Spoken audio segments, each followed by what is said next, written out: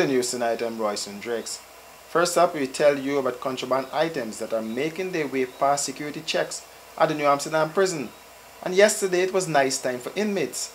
An investigation was launched to ascertain how expensive liquor, marijuana and other prohibited items got past security at the New Amsterdam prison. To make matters worse, the remanded inmates went on a drinking spree and took photographs of the event and posted it to their Facebook pages. The men were seen posing with Ciroc, Hennessy, cranberry juice and energy drinks. A spliff was also added to the list, and in Guyanese slang, it was nice time for the inmates. This latest development comes as a shock to the top brass of the prison that are working feverishly to crack down on contraband items making its way into the jailhouse. This was not the first time that inmates have taken to social media.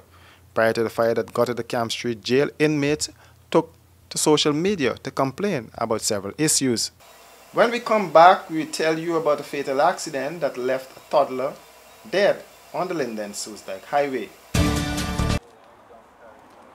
Hey, looky there. Let me go techie boots. Boots? No, man, I ain't gonna get lock up teeth in them big stinky 30-second boots. Plus, it can be more cheaper online. And then got my favorite color, pink. Let me go along. Online shopping. Cheaper, faster, better.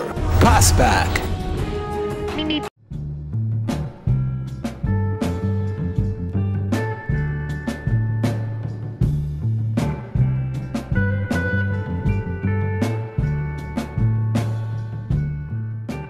Breaking news alert. Don't be scammed or fooled by Top Brand imported mattresses. The imported mattress has a 320 coil count. Comfort Sleep mattresses have 416 coils. Top Brand imported coil thickness is 1 mm. Comfort Sleep mattresses, 2 mm. Top Brand imported spring size is 55 inches by 75 inches. Comfort Sleep, 58 inches by 78 inches. Top Brand imported protection mats are of poor quality and very thin. Comfort Sleep mattresses use a 780-gram protection mat. The Top Brand imported mattresses use a thinner foam. Comfort Sleep uses a wider and thicker foam. Don't waste your hard-earned money on a poor quality imported mattress. Buy quality. Buy Comfort Sleep mattresses. Caribe rice, from the lush rice fields of Guyana, straight to your home.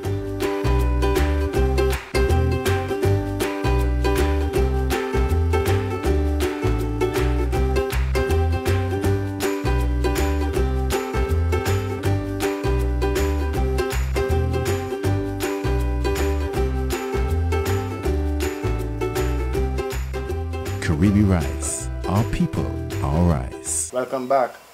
And now for that troubling story. One dead, several seriously injured in Soestdijk Linden accident.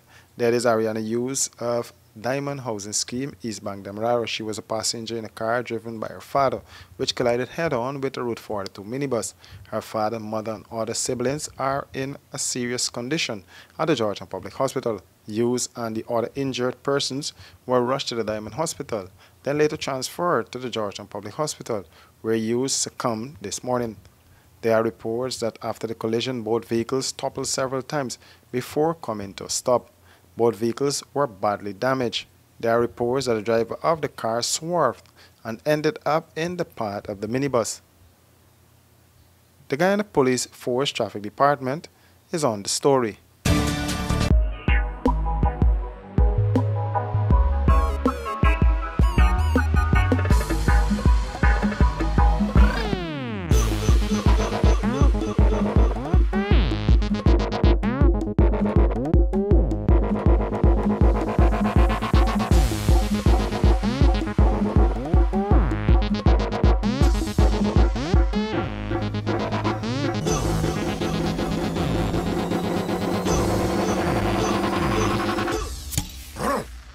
A man's beer.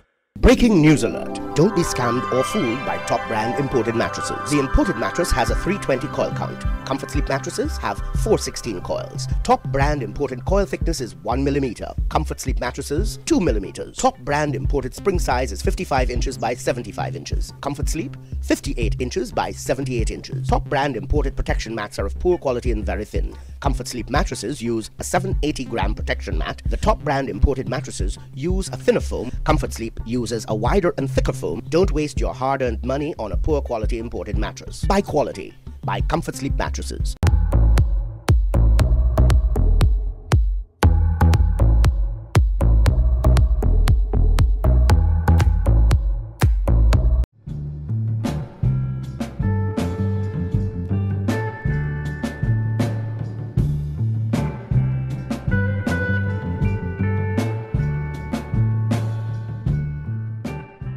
A GPL employee is counting his lucky stars after he suffered electric shock. A GPL employee is now a patient at the Georgetown Public Hospital after he came into contact with a live high voltage wire during repair work around the Stabroek Market in the vicinity of Demico. The injured man was identified as Nara Singh, 34, of Garden of Eden, East Bank, Demerara. Workers from the utility company were called into action after a tree in the St. Andrew's churchyard felled and damaged a utility pole, which left electric wires lying around on the road. It was while the work was ongoing that the man reportedly came into contact with 2 live wires and was tossed in the air. His helmet pitched off, but luckily he was wearing protective gloves and safety boots. Vendors described the horrific incident. He was picking up the wire, right, not knowing that it still had current inside. So as soon as he holds up like this, it started going off with the voltage. So he couldn't control that, and it turned into him and throwing down on the ground. So he just keep jumping up all the time. The tree around the other side fall down during the rain.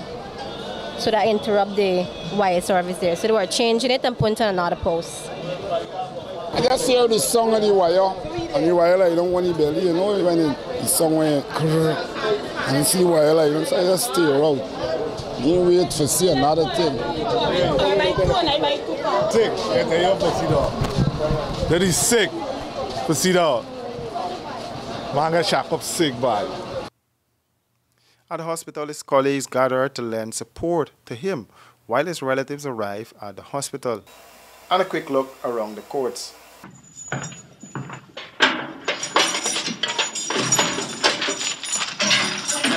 A taxi driver and a mechanic were today charged with possession of stolen property. The men Mahadi Ulal and Munish Basod appeared in the Georgetown Magistrates Court before Magistrate Judy Lashman, where they denied a charge and were released on $200,000 bail each. They will return to court on May 30th. The charges came some 4 days after a stolen alien car was recovered at Erie Hall on the Essequibo coast. Reports are that the two received the car on March 30th from Erlen Angus in Princess Street in the city. The car is said to be valued at $2.2 million. Prosecutor Arwin Moore told the court that the vehicle was stolen by Angus, who took it to a workshop owned by Munish Basod for it to be sprayed. Basod in turn gave the vehicle to Mahadi Ulal to operate it as a taxi. The car is the property of Anthony Pickett. He was allegedly robbed by Angus on March 14th of the vehicle, 1 cell phone and $7,000 in cash. Angus is before the court for that matter. That's a wrap for this edition of News in Depth. Do join us again tomorrow for another edition.